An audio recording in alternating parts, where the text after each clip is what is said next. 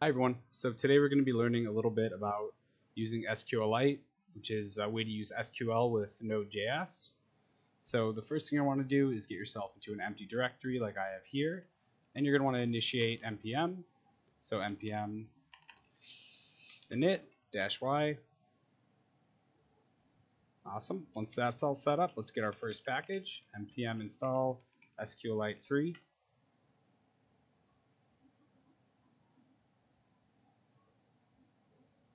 And it has 3 high severity vulnerabilities. That's all right. We're going to run npm audit fix-force. That's going to take a minute. While that's happening, let's make a new file. Let's call it index.js. First variable we're going to want to declare, it's going to be a constant. It's going to be SQLite3. And that's going to equal require SQLite3. And then the method verbose. Awesome. And it's all done. 0 vulnerabilities are found. That's good. Continuing on, let's set up our database. I'm going to make a new file here. I'm going to call it mock.db. Also, I should mention if you're doing a real project, you're definitely going to want to make a better file layout with a better model for the database. But here I'm just going to write some script just to show you how SQLite 3 works. So this is fine. So let's make a new variable. Let's call it db. That's going to equal a new SQLite 3 database. And then we're going to pass for the first parameter the path. So for me that's mockdb, the file I just created. The second parameter is going to be SQLite 3. And we want this to be able to read and write. So we're going to say open underscore read write.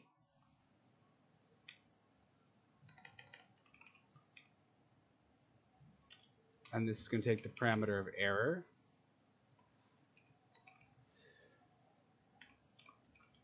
And here what we can do is we can say if there's an error, let's return console error, and then just log the error message. But if there's not an error, let's console log connection successful. Now ideally if we run this right now, we're going to get connection successful. We did not. We got an issue because I didn't put strings here. Sorry about that. There we go. Connection successful. Alright, the next thing to do is going to be to close the database. It's not really necessary, but it's good practice to always close the database when you're done with it. Could potentially give you errors if you don't. So let's make this function db close. And again, let's just say if there's an error, console log the error message. So what we're going to do here is create a table. In order to do that, we type db run, and then we're going to pass it a string. This is going to be the SQL. We're going to say create table. I'm going to call this users, and I'm going to store some user data in it. So here you're going to put the column names you want to store. I'm going to want to store first name, last name, username, password. What else do I want? I guess an email, that would be helpful, and an ID. That looks good to me. Let's run it. And then to make sure this worked, you can run it again, and perfect. If you get this error, that means everything's working, because the error it's giving you is the table already exists. Table's up and running. What we can do is comment this out or delete it if you don't want it anymore. We just don't need that line there. And then we can insert our first couple of variables into the table. So let's make a variable called SQL, and this is going to take in our insert query. So let's write insert into the table we just created, which was called users. And then we're going to pass it all of these parameters.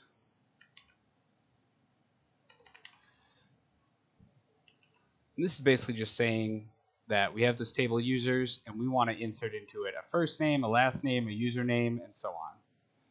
But next we have to send the values. Now this is done interesting. Now this is done in an interesting way. We're actually going to pass it like this. We're going to say values, and then inside of this we're going to give an equal amount of question marks with a comma in between to this. So we have 1, 2, 3, 4, 5, 6. So we're going to do 6 of these. And this will make sense in a minute. I know it might be kind of confusing, but what we're going to do now is we're going to run our query, and we're going to say db run. We're going to pass it that SQL, and then we're going to pass it an array. And this array is going to essentially contain a variable for each one of these. So the first thing we wanted to pass it was a first name, so let's make it Mike. And then the last name can be codes. And then the username could be Mike_codes. The password could be 123. The email could be mikecodes@gmail.com. And the ID should be an integer. Let's just make it 1. Awesome. So now what we're going to want to do is give this another parameter. This one's going to be a function. It's going to take in an error. And what we're going to do here is the same thing we've already done. If there's an error, let's console log it. And if there's not an error, that means it ran. So let's console log a new row has been created. Perfect. We can run it. And there we go. Supposedly this worked, but let's make sure. Let's comment out the line we just made to run it. And then what we're going to want to do is actually query all of the rows that are currently in this. db all. And that's going to take in some SQL, an array,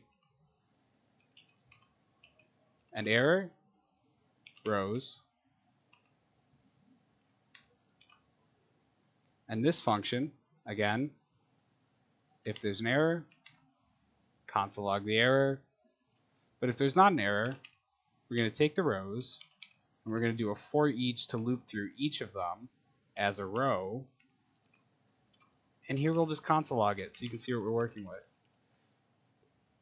Now before I run this, I do have to change this SQL. So I'm going to copy that and comment it out, because I'm going to want to leave that original for reference. Now what I'm going to type for this SQL is just a simple select statement. So I'm going to say select star, which star basically just means everything, all of the rows from users. And if I run this, I should get, there we go. We get the 1 row. Now if there were more rows, we'd get more rows, but our current database just has 1 row in it. So that's how you do it. Everything's working and it was pretty easy. I actually want to use this mock database for another small tutorial, but I'm going to need more data. So I'm going to populate it with more data. However, I don't feel like doing this all manually. I want to get random user data from an API. So if you're interested in seeing how I do that, you can stick around. If not, have a great day. I hope that this was helpful and you were able to learn something. For those of you who stuck around, the first thing I'm going to do is install Axios. npm install Axios.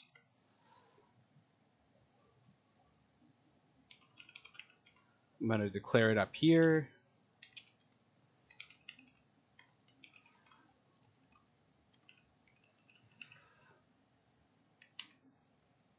And then what I want to type is axios.get, and I'm going to enter in a URL here. This is a really cool API where you can get random user data. There's all kinds of ones too. It's not just limited to users. So if you ever need random data, check out this randomdataapi.com. It's great for stuff like this. And then I'm going to say .then, which is going to take in a response.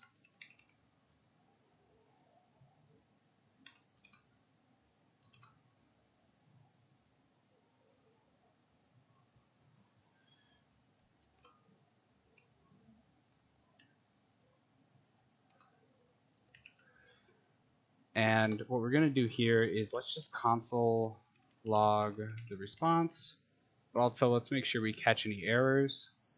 So let's say catch, and let's say error.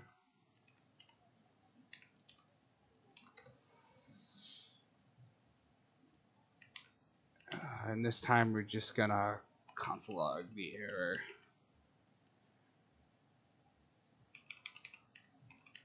Perfect.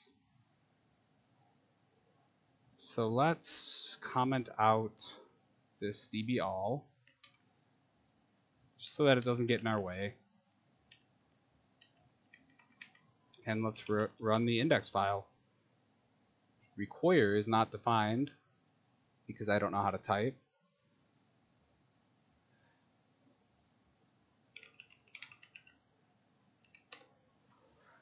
Awesome. And here we go. Look at this. We have all this data right here. ID, a password, first name, last name, and you'll see this guy's last name is Marks, first name is Magnolia. But if I run it again, something totally different. This is what we're going to use to populate the database, just to give it a couple more entries.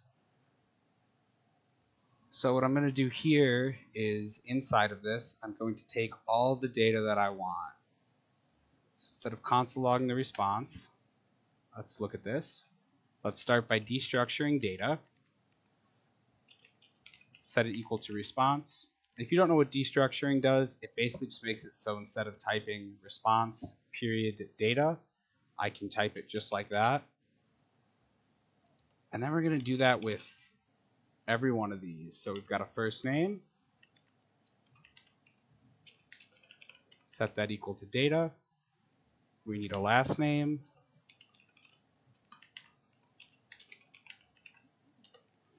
We need a username.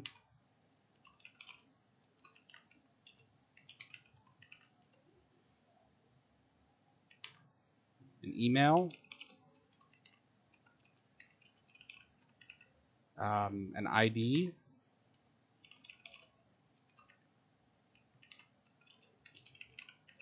And a password.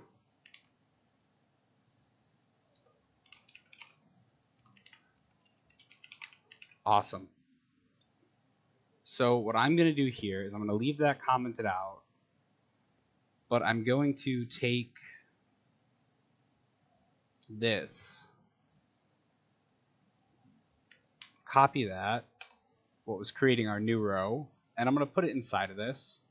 Ideally, you'd use async and await, make this way cleaner, but this is just for tutorial purposes, so it doesn't really matter. I'm going to take the closing of the database too, because that will give me an error if I don't, because it'll close the database while it's waiting for a response from the API. And now I'm simply going to replace these with all the variables. So first name instead of Mike, last name instead of codes, username instead of that, email instead of that, password instead of that, and an ID instead of that. Awesome. Now I'm going to run it. Error, table users already exists. That's my fault. I didn't mean to copy that too. I'm just going to fully delete that so it doesn't throw me off again. And run it. Perfect. Let's do this a couple times.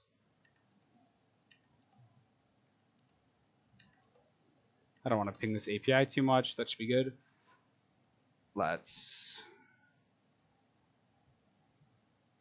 get rid of the code we just put in there. This time I'm going to fully delete it because I know I have no more use for it.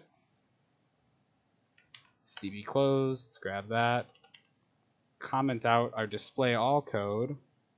Get rid of the whole Axios request. And run it. And look at that. We have a whole bunch of entries now, all with random user data, except for, of course, the first one I wrote in. So yeah, that's how I would populate it with dynamic data. Hopefully you found this helpful if you decide to stick around. I hope you all have a great day or night. Take it easy.